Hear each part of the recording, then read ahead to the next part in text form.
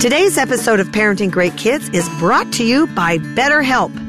With BetterHelp, there's no explaining why you have to leave work, no fighting traffic, and no uncomfortable waiting rooms. BetterHelp lets you connect with an experienced professional therapist in a safe and private environment. Text your therapist anytime, plus schedule phone, video, or chat sessions when it's convenient.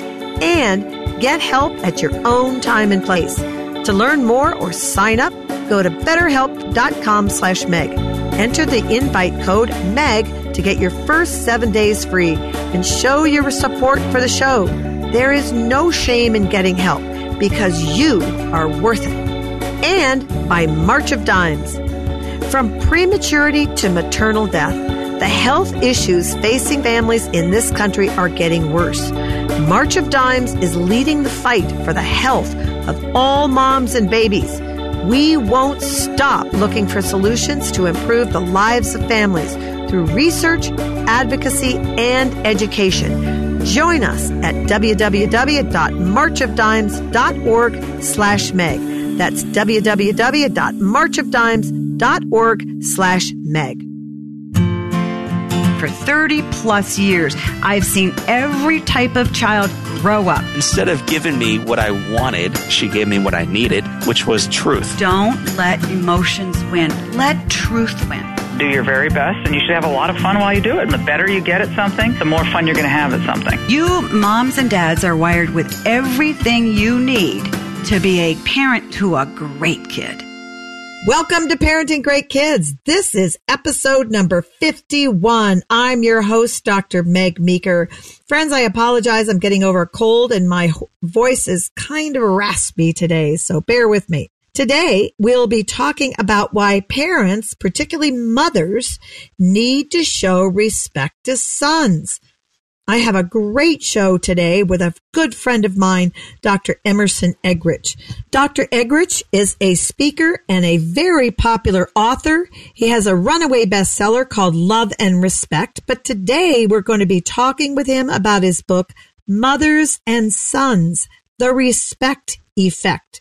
I know you're going to love it. Also in this episode, I'll be featuring a listener question about a transgender classmate and a mother with postpartum depression. As always, I'll share my points to ponder for you to start using right away. And parents, as a reminder, don't just download the episodes, click subscribe. When you do that, you're joining my parenting revolution, and every new episode will automatically show up in your subscribed list. You won't regret it, I promise. We'd love for you to write us a review on iTunes and let us know what you think. Also, not only are we on iTunes, but the Parenting Great Kids podcast is also now available in the Google Play Store and on Stitcher. So no matter where you get your podcasts, subscribe today. Don't miss one single episode. So friends, I'm also excited to announce that my new course on discipline with Courage and Kindness, is available at megmeekermd.com. I am so excited. It took 9 months to write. I discuss the 4 principles of great discipline, whether your child is 2, 10, or 17. So now, my points to ponder. 1. Show your son respect through your speech. You know, friends, you will be amazed how much better your relationship with your son will be when you speak respectfully to him. This doesn't mean being syrupy sweet or patronizing, but say things like, I love the way you think, or I hear what you're saying, and while I may disagree with you, I really respect what you have to say, so thank you for telling me that. And if you have a teenage son, mothers in particular, begin to use the word man in your speech. Say things like, you are turning into such a kind, patient, or disciplined man. And I love watching that. If your son is 16 or 17 or 18 in particular, call him a man. Get rid of cutesy nicknames, no matter how much you love them and how much you want to maintain that relationship that you had with him when he was 6 or 10 or 11. But get rid of those nicknames for the time being, because these will make him think like you still see him as a boy.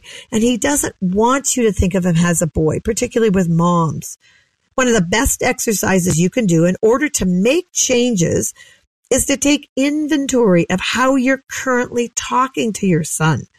So for the next week, listen to what you say. What tone of voice are you using? Are you talking down to him? Are you talking in a sort of a cutesy baby talk way? Or are you using those cute little nicknames that you always did when he was 6 or 8? Again, pay attention to whether you talk to him in a respectful tone, or do you talk to him as a boy who just doesn't want to grow up? And particularly mothers, pay attention to how you talk to your sons. Are you talking to him in a tone that implies he needs you a lot? And I know that many times we subconsciously do this, mothers. We talk to our sons as though they need our help and they want our help. And try to get rid of that if you can, because it's fostering a childlike relationship, and it's making your son feel that you don't respect him. One of the most powerful lessons a parent can learn is this. Begin to treat your son as though he is strong or courageous or kind or independent. You know, a really powerful parenting tool is to begin to treat your child, this goes for sons and daughters, as though he or she is the person that you want them to be. You know, many times we get very frustrated because our kids don't want to do something, or they whine, or they complain, or they're not independent enough. But if you begin to treat your child as though he or she is the person you want him or her to be, guess what will happen? That child will begin to act like the child you think he is. So if you want your son to work harder, or be more independent, or be more patient, or be more courageous, or be kinder, begin to treat him as though he is independent, or courageous, or more self-reliant, or more patient, or kinder, and watch what happens. He will step into that role. And this goes for girls as well. Begin to treat your son as though he is the person you want him to be, not the person that you think he is today. Point to ponder number 2. Begin to treat your son as though he is capable, not needy. Often mothers, and I include myself in this, ladies, want to feel needed by our kids. We do this when they're little, and we get by with it because our kids do need us.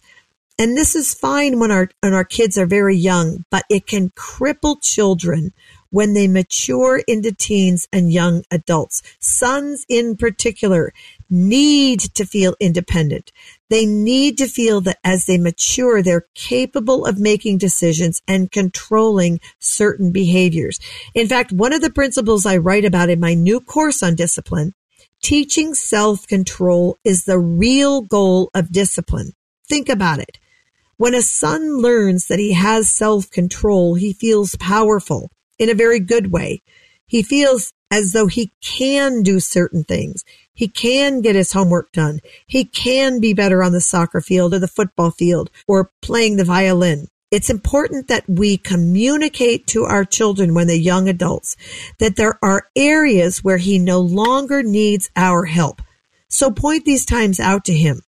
Say things like, if he comes to you asking help on his homework, for instance, say, you know what, son, I know that algebra is tough, or I know that English is hard for you, but you can do this. You don't need my help. So when he asks for help with a particularly hard task, give him a little bit of pushback. Tell him that he can figure it out on his own. Look for opportunities to encourage your son to do things on his own and have him struggle a bit with it. Because I guarantee you when he struggles and succeeds, he'll feel a whole lot better about himself than if you helped him along the way. You can say things like, I'm always here to back you up, son, but you don't need me here. Here's a great caveat as well. When your son is an adult and learns that he no longer needs his mother in a childlike way, He grows closer to you as he matures. If you allow your son to become independent and give you some pushback, moms, during those teen years, they do this less with dads. They have to do it more so with moms.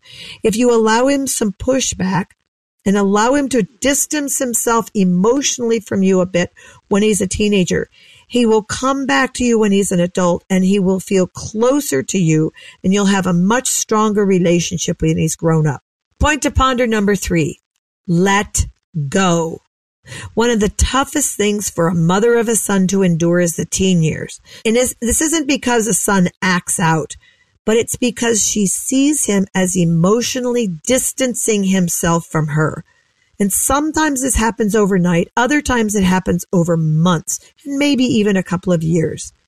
But you may find that one morning your son wakes up and suddenly he is rude or disengaged to you, mom, but to nobody else. And this can be very painful, but it's an important part of his maturing. Bruno Bettelheim used to say that during adolescence, a teen boy, quote, kills off his mother. He's referring, of course, not to a literal killing, but to an emotional restructuring of his relationship with his mother. Your son may say things to you like, "Quit asking me so many questions, Mom," or suddenly give you a short, one-word answer to your question.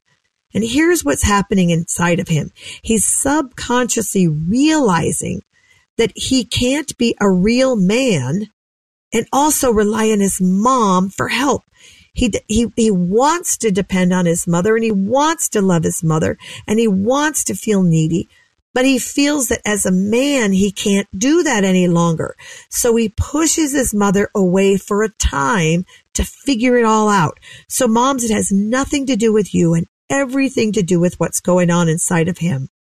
Since he desperately wants to grow into a man, he puts his mother off as a way of just figuring this all out because he wants to become more independent and feel more manly. So moms, you have to give him space to do that.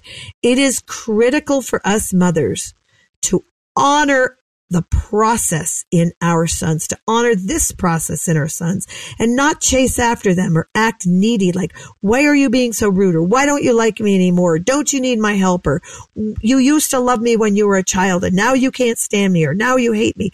Don't do that to your sons. We're acting needy when we do that. So stop.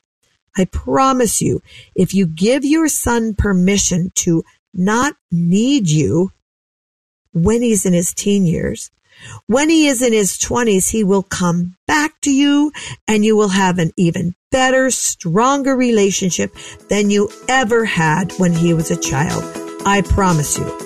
Parents, we all know that talking with our kids about sex is uncomfortable. And when it comes to having that initial talk with your child about sex when they're about 8 years old, I always say in every couple there's one who's a chicken and one who's an even bigger chicken who just won't have the talk at all. But the truth is, no matter how uncomfortable it is, beginning a conversation about sex early with your child is extremely important because it puts you in the driver's seat.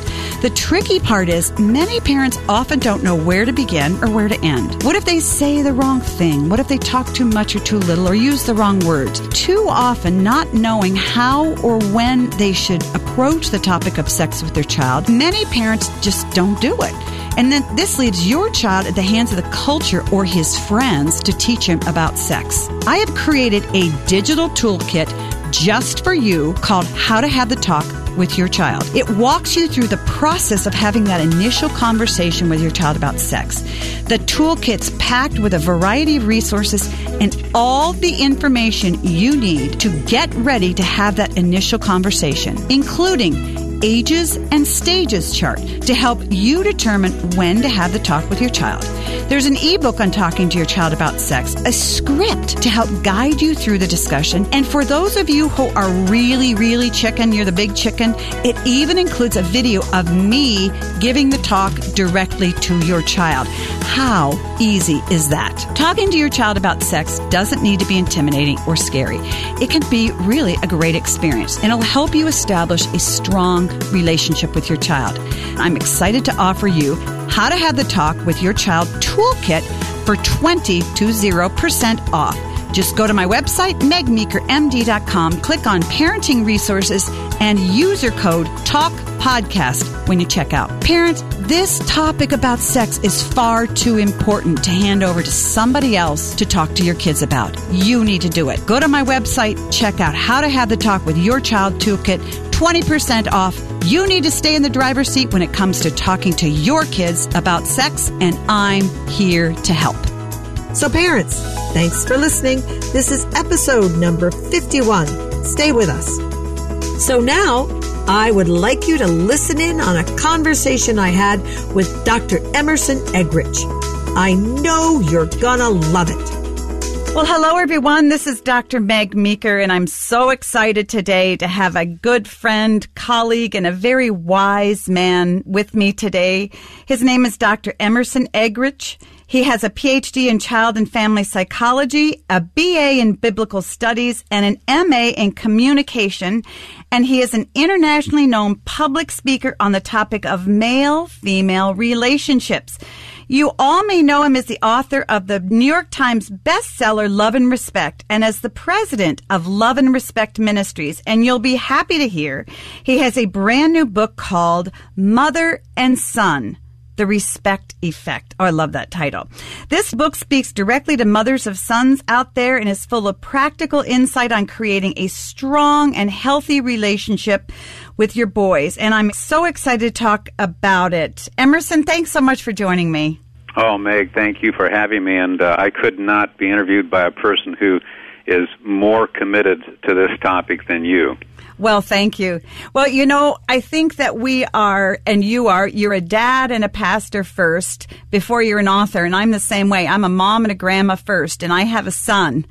So, you know, it really hits close to home here, but I just feel so strongly about this whole idea of helping mothers, because there's so many single moms out there, have great relationships with their sons, but also to champion the masculine in them and really launch them as solid young men in life. And that's a very hard thing for a lot of single mothers to do because they don't always have the guidance of their spouse or a partner to help them, you know, sort of lead a young man.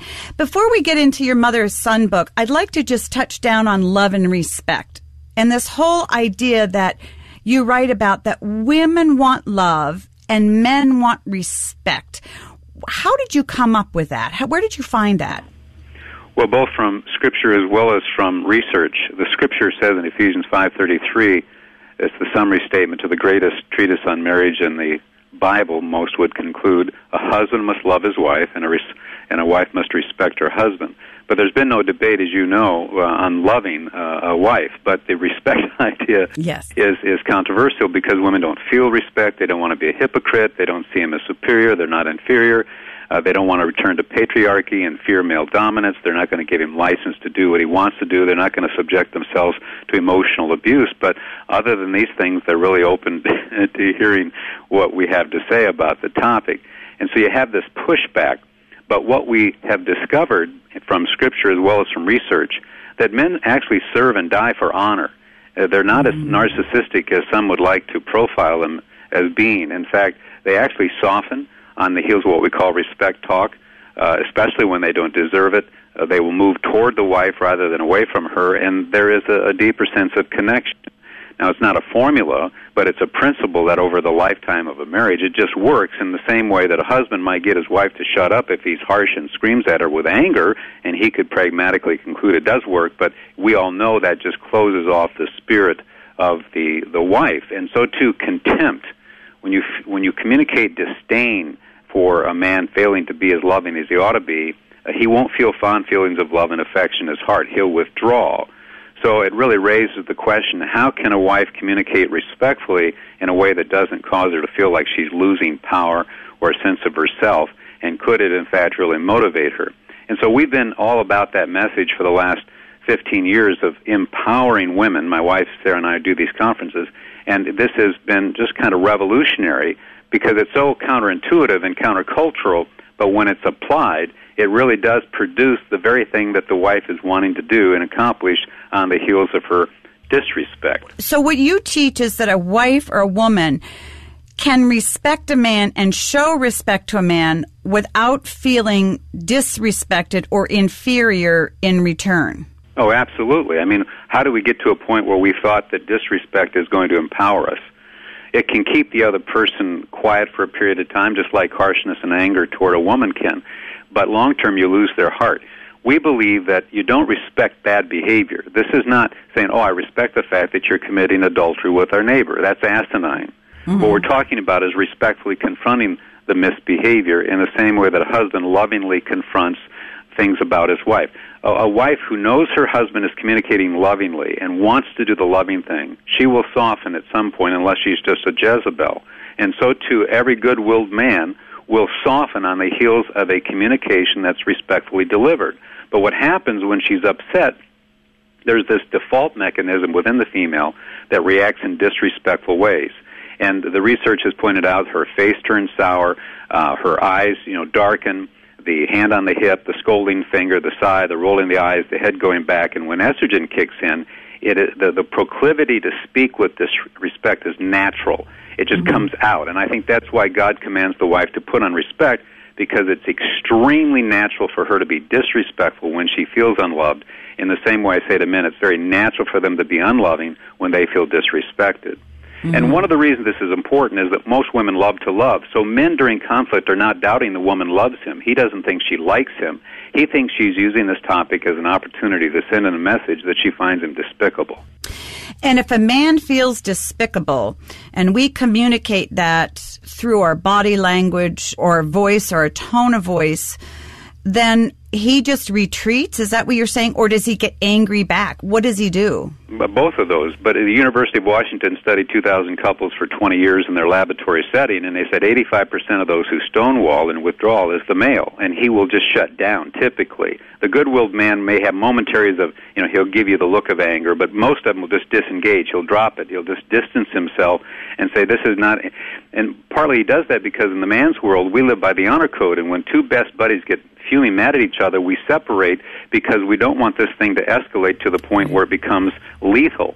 So we actually are doing an act of honor here, but in a woman's world, when we do that, it feels like an act of hostility. Mm-hmm. Or weakness.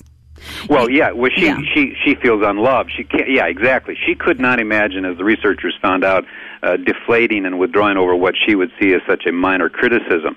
So how could he be so childish? How could he be so immature? I don't usually say she sees him as weak, but maybe. But more, I can't believe this immature reaction. Or what women will say is, if he really loved me, he wouldn't walk out of the room. That's right. That's why they see it as an act of hostility, which is the opposite of love.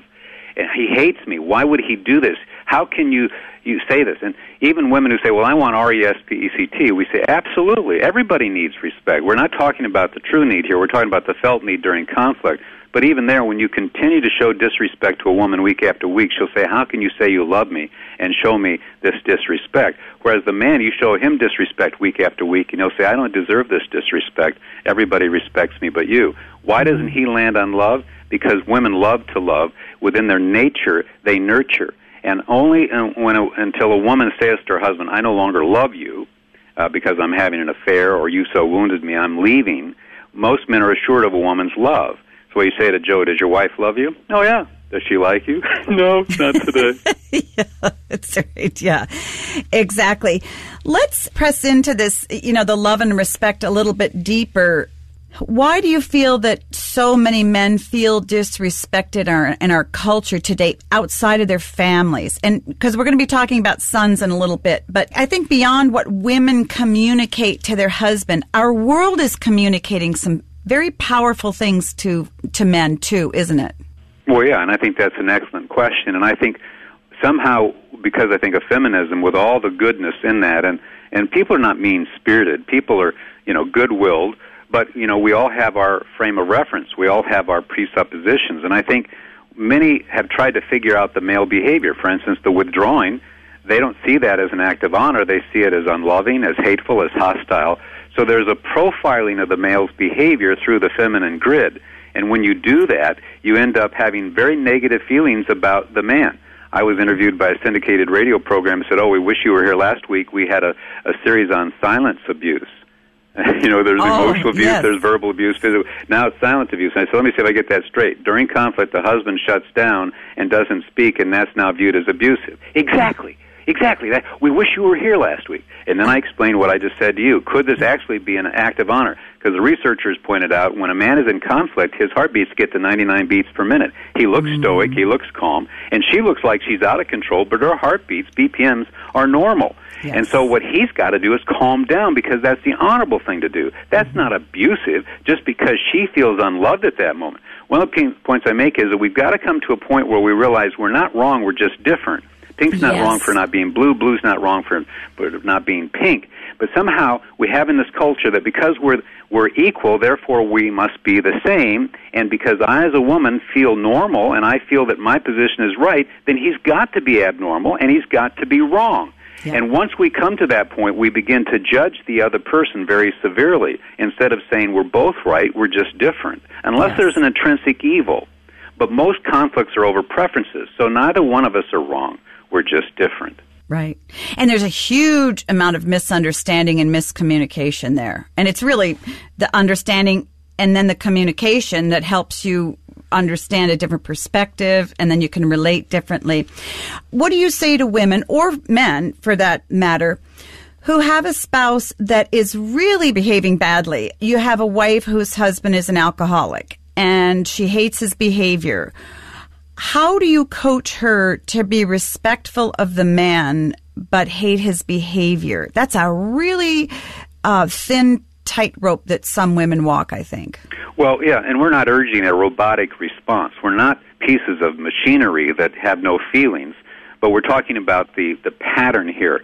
But when you talk about adultery, when you talk about addiction, when you talk about abuse, when you talk about abandonment, the 4 A's I call them, you're dealing with a severe situation. And in each of those, you have to then deal with what I call streetwise individuals.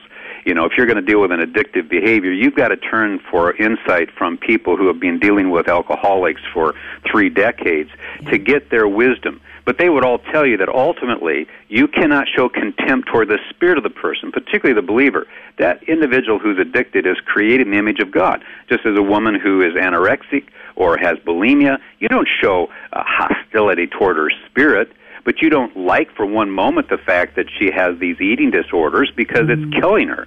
Mm-hmm. So, too, the addiction is an evil thing, but is your husband the enemy or the victim of the enemy, and how are you going to proceed with this? Policemen, when they arrest somebody, don't pound on the hood of the car and scream and lose it. You can respectfully pull the person over and confront them on the fact that they were speeding. But we haven't coached women or men enough on this. And I think we lose confidence that we can really do this because the pain is so deep that we kind of think, the only thing I can do is go off. And the point, though, is that won't prove beneficial long term. So it really raises the question, how do we maintain this loving and respectful demeanor in the face of things that are not loving or respectable? Parents, I hope you're enjoying my conversation with Emerson Eggerichs. We need to take a quick break, but don't go anywhere. We'll be right back with more of my conversation with Dr. Emerson Eggerichs. Friends, are you getting ready to tackle your spring cleaning? This year, use Mr. Clean Magic Eraser to take on the impossible stains sprays and wipes can't. I tried it on my tough messes and it blew me away. I love it, and I use it in my bathroom to get rid of all that soapy scum that builds up on your bathtub that's hard to get off with chemicals and rough pads. And I particularly love it because there's no offensive smells. All you have to do is wet it under the tap, give it a squeeze, and it's ready to use. And because it cleans with water alone, you don't have to worry about harsh cleaning fumes or scents. If you're about to take on your spring cleaning, you should definitely try Mr. Clean Magic Eraser. It makes cleaning your toughest kitchen and bathroom messes fast and easy. Check out MrClean.com/parentinggreatkids to see more ways the Magic Eraser can help you knock out impossible messes around the house. When it comes to bra shopping, it's all about finding the right fit for you. And there's only one lingerie brand that offers bras in sizes AA through G. Third Love. Third Love uses thousands of real women's measurements and super smoothing memory foam to create bras that fit and feel great. While most old school bra brands only carry 15 sizes, Third Love offers 60 sizes, including half cups, which no one else does. Third Love knows there's a perfect bra for everyone. So right now they're offering my listeners 15% off your first order. To find the bra you've been waiting for, all you have to do is answer a few simple questions from Third Love's Fit Finder quiz. It only takes 60 seconds and you can do it all from home. Never have an awkward fitting room experience again. Try a Third Love bra. It's so comfortable, you might forget you're wearing it. And if you don't agree, returns and exchanges are easy and free. This year, make the change. That will change the way you think about bras. Go to thirdlove.com/Meg now to find your perfect fitting bra and get 15% off your first purchase. That's thirdlove.com/Meg. thirdlove.com/Meg. I'm curious, you who were asked by a radio host about the whole idea of abuse by silence, that when a husband goes silent, he's actually abusing you. And you said, no, you're misunderstanding. This is a code of honor. This is what he does to be honorable, to contain his rage. When you said that, what did the host say back? Did she understand? Well, yeah, once you understand what the research is pointing out, and it's not even necessarily containing the rage as much as not wanting to escalate this conflict into a fight that he deems as unnecessary, and because his heartbeats are 99 beats per minute, he needs 15 minutes to calm down. We're talking about good-willed men. We're not talking about the man who goes silent for 15 days, and if she says anything, he throws her out the window. Right. Well, sometimes we create these anomalies, and then we work back from that and invalidate the principles overall. So my campaign has been among people of goodwill. If you're married to a spouse that doesn't have goodwill, they have ill will, evil will, you've married Hitler's distant cousin, then you're dealing with a Judas-type individual. And there are rage issues. My dad had rage. My mom separated for 6 years. So that's one scenario. But overall, we're talking to people whose husband, whose wife is good-willed.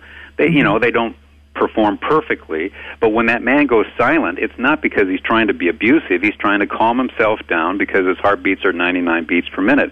And you have to decode, you have to reframe things. Otherwise, we end up passing judgment on that person as having serious problems.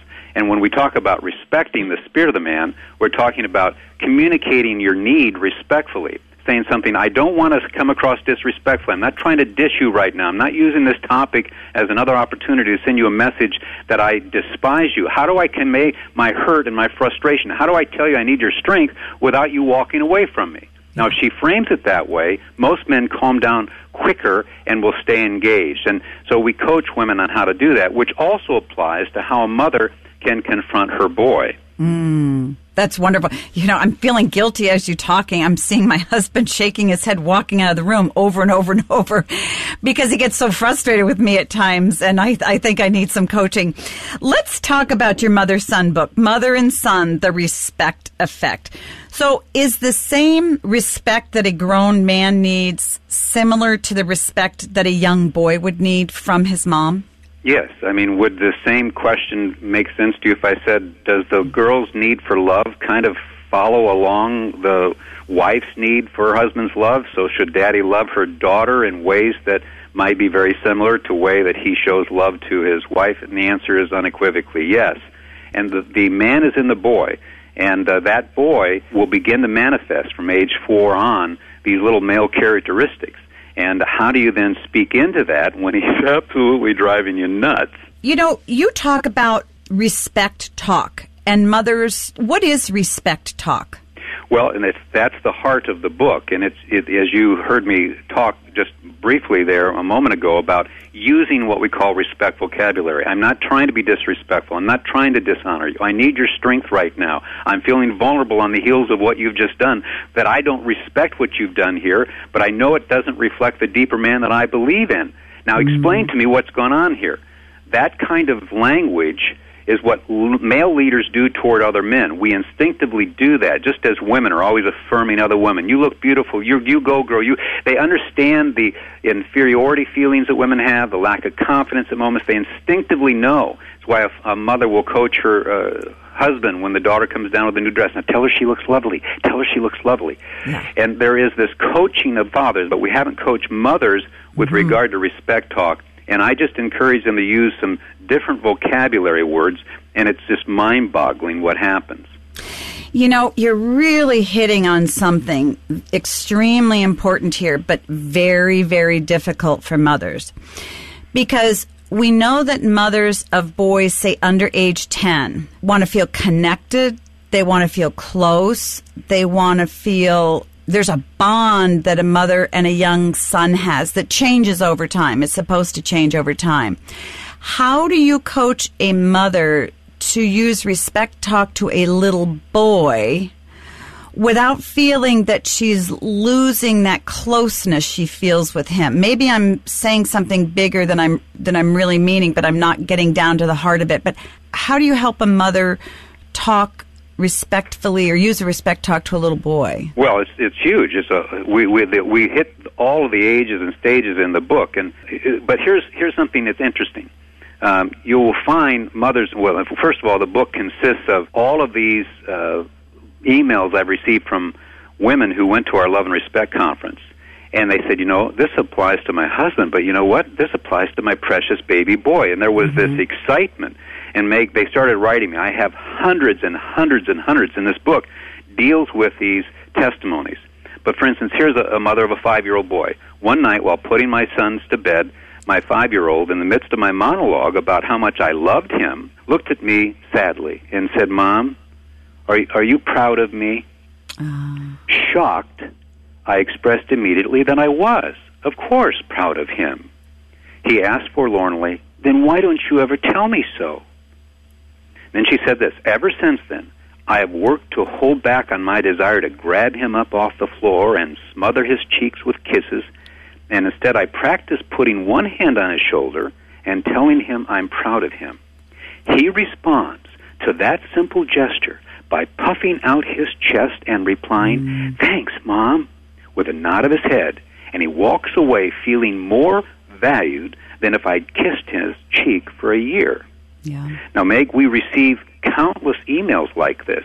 And not only on the young boys is this happening, but you can see it with the olders as well. But here's a mother who writes, "We have 4 children, 2 boys and 2 girls. Our boys are in the middle and 16 months apart. Our boys were arguing. I think they're 11 and 13. We're arguing and bickering and annoying each other on purpose." There she says, at age 9 and 10. And she said, "I would remind them to be nice, right? I would remind them to show kindness. And their actions would change for the moment, but it didn't reach their hearts." Then she says, "As I applied the respect principle to them and said such things as, 'You aren't showing your brother respect when you do X, Y, Z.' Or, 'You show your friends respect, so you need to extend that same respect to your brother.'" And then she says this, "It was life-changing. It spoke to their hearts." Now, don't get me wrong, she said. They still have disagreements at 13 and 14, but they are quick to resolve them, and they are best of friends. Wow. And it's this kind of testimony. In fact, get this, my relationship with my 22-year-old son improved overnight. Who knew that simple changes in words could make such a difference? Now I tell him how much I appreciate him, and he tears up. Before, I told him I loved him and got back, I know, I love you too." Learning the right words to get my feelings across in a way they can be assimilated was so easy.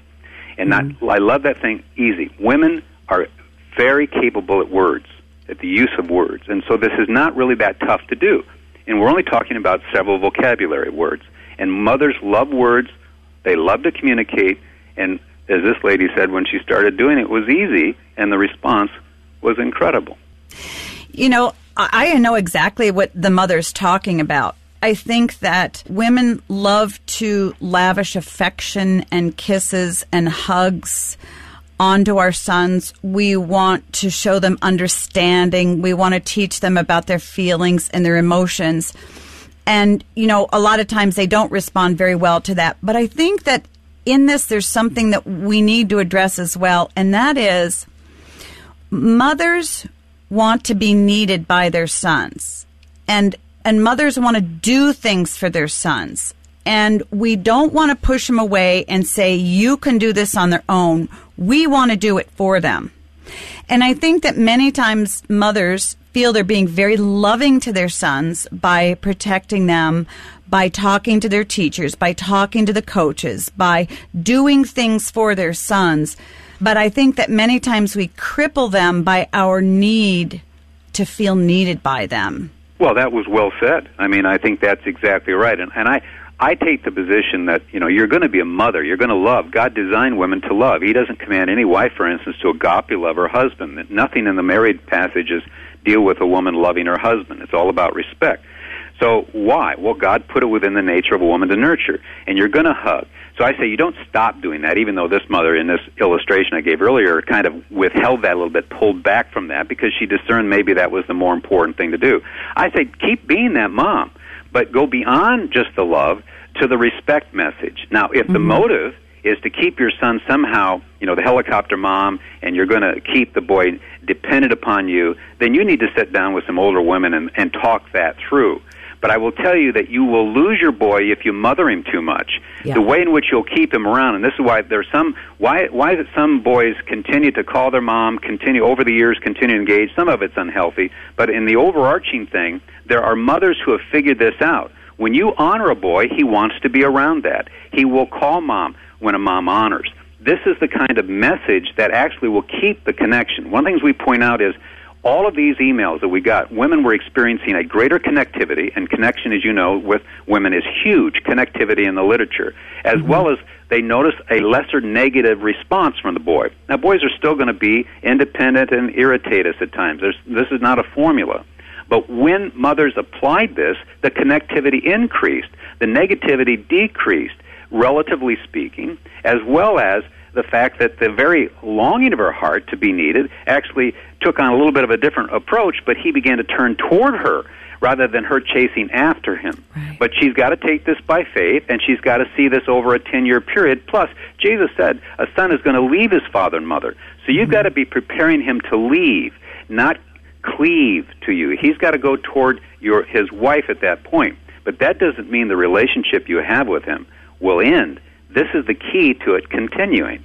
You talk in the book about mothers standing shoulder to shoulder with their sons. What do you mean by that? Yes, boys are activity-oriented. They like to do activities. I mean, some say boys shouldn't go to school until they're 10 because they love doing activities outside and listening to stories. So we bring them inside at 5, have them sit down, be still, and listen to concepts.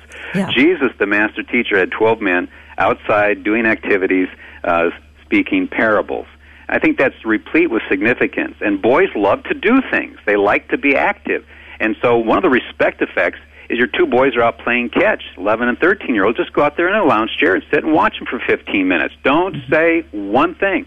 Just watch them. The problem is mothers say, I don't have time to do that. Now, if the boys want to talk, I'll do that. But if just sitting there watching them play is a waste of time. She says the same thing with her husband. But men need shoulder-to-shoulder time with the females in their life who will watch them do that activity, just be there. And you think, well, how in the world would that be helpful? The way it's helpful, when she calls him to dinner and says, go wash your hands and also make your bed that you forgot to do, the energy is positive in those boys, and they're very responsive to mother's instructions. Why? Because the boys felt very energized by her shoulder-to-shoulder time without talking. That makes no sense to women. But I just say to women, don't argue with me. Just do it for the next 6 weeks when the occasion presents itself and watch what happens. It is something that is a miracle for many women, Meg. They had no idea if they just sat and watched. And I've had mothers say, my son will say, Mommy, come watch me, or come be. And so she starts playing with the toys, and she says, no, I don't want you to play with the toys. And she said, I didn't understand what it was until my husband said, he just wants you with him to watch him. Isn't that fascinating? I have a friend who's in her 50s, and her husband made a remark to her the other day that he loves it when she stops by his work and just sees him work. And I scratched my head and I thought, how odd is that? But that's the exact same concept. So do we drown our boys with our words? Oh, Sarah, my wife, addresses this in the book as well as in the parenting book. She had what she called the 20 questions she would ask of our sons. And just, again, because that's the way God has wired women. We're not being demeaning toward that. That will always be part of who you are. What we're talking about is not stopping that necessarily, but we're talking about adding some other factors here. And that one, in this instance, don't ask as many questions. Just drive along with him when you pick him up and go quiet and watch what happens. Now, don't do it with an attitude, Don't do it with No, just be quiet. You don't have to fill in the silence with words. You as a woman feel that way with women, because women give the report to build rapport, that you will talk if there is silence, because that's how you connect with people. That's the loving thing to do. Boys don't feel unloved if you sit there in silence. They aren't feeling that they're unloving when they sit there in silence. So just enter into that male arena and watch what happens. All male leaders will do this. You don't necessarily start talking right away. You just sit there quietly. And then what happens, and Deborah Tannen did this research on dyad, she called it, 2 6-year-old girls, 2 12-year-old, 2 16, and 2 20, and they were best of friends. And the same thing with boys, 2 6-year-old boys, 2 12-year-old girls, 16 and 20, boys, that is. And she wanted to see what they did, and I won't get into the background, but they recorded who had the most transparent conversations. And it was the 2 16-year-old boys, who sat in 2 chairs, looking straight ahead, hardly said anything, and when the one was very transparent with the other didn't even look at him. But the conversation was deep, and the point I make is men will open up, and men will share, but they won't do it if they feel that you are going to disrespect them, you're going to dishonor them. They have to have a sense of friendship, and that comes quite often on the heels of doing activities together, and there's a sense of camaraderie, and when that confidence is there, they'll start talking. Emerson, your book is so important in the work that you do. How can people get in contact with you? Do you have a website that you'd like to tell us about? In fact, we do, loveandrespect.com, loveandrespect.com. And there we have a podcast my son and I are doing. We have a lot of information on our Facebook. We have about 1.7 million following us on Facebook. We're putting out mother-son information there. We have a lot of free information. We also have resources. And, of course, the Respect Effect, the book, Mother and Son, The Respect Effect, is available in all outlets, Amazon, Barnes & Noble, you name it, they've got it. And we would love for your listeners to consider taking the time and reading the pages of that book. Oh, absolutely. It's such an important book.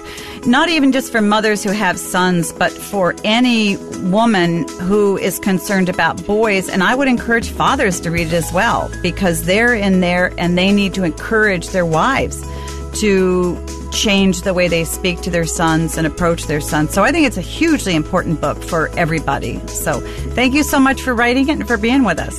Thank you. All right, parents, let's get social. I want to hear from you and interact with you. You can connect with me on Facebook, Twitter, and Instagram at Meg Meeker MD. Or if you have a question, send it to askmeg@megmeekermd.com. That's askmeg@megmeekermd.com. Today I have a question from Tony, who writes, "Help! My daughter is in 4th grade and told me that she has a girl in her class who says she's a boy.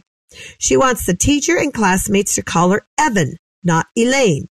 Her teacher spoke to all the kids and told them to call the girl Evan, and the teacher refers to this child as a boy. My daughter is confused because she says that the child looks, talks, and acts like a girl most of the time. She plays with the girls, not the boys, although she dresses in very masculine clothes.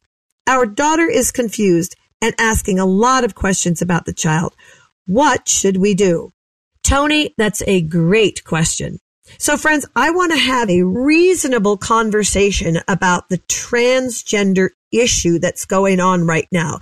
And I know for a lot of parents, this is a highly emotionally charged issue. So I'd like to take it down a level and just talk about it from a medical standpoint, if you will, and have a reasonable conversation. Here are some medical facts about transgender children. First, the true prevalence of transgender in children is very, very low. It's less than 0.5% and usually shows itself well before a child starts school. In the 30 years that I've been practicing pediatrics, I have encountered one true transgender child, and I've worked in some of the busiest children's hospitals in the country. A child who feels that he or she is living inside the body of the opposite sex feels deep psychic conflict and needs real help, and that's a true transgender child. With the increase in the popularization of transgenderism, we have seen a steep rise in the number of kids who say they're transgender. They, quote, come out, if you will, when they're older, or if their parent sees a girl acting masculine or a boy acting feminine, the parent may say, perhaps you're transgender. Sadly, many children are wrongly diagnosed, and this is sad for the child who's wrongly diagnosed. That said, Tony, who knows if your daughter's friend really is transgender or is simply jumping on the bandwagon of a popular trend? In other words, in a year or two or three, your daughter's friend may say, I don't want to be called Evan anymore. Please call me Elaine. So here's what I encourage you to say to your daughter, something like this. Honey, sometimes a girl is born and feels like she's living in a boy's body. And there are some girls who know they're girls, but really want to be a boy, so they ask to be called a boy's name. One of these is happening to your friend, and I don't know which is happening. What is important for you is to realize that if you look at your friend and see a girl, you're right in what you see. What you can't see is what's in your friend's heart or mind. I want you to know that this is confusing to you, and sometimes it's confusing to grown-ups too. I would like you to do this, though. Respect her, be kind to her, and never make fun of her. Some kids might do this, but I want you to be kind to her. If she wants to be called Evan, call her Evan. That's okay. And it's okay for you to be kind of confused too. Here's why I want you to say something like that to your daughter, Tony. First of all, as a fourth grader, your daughter is very egocentric.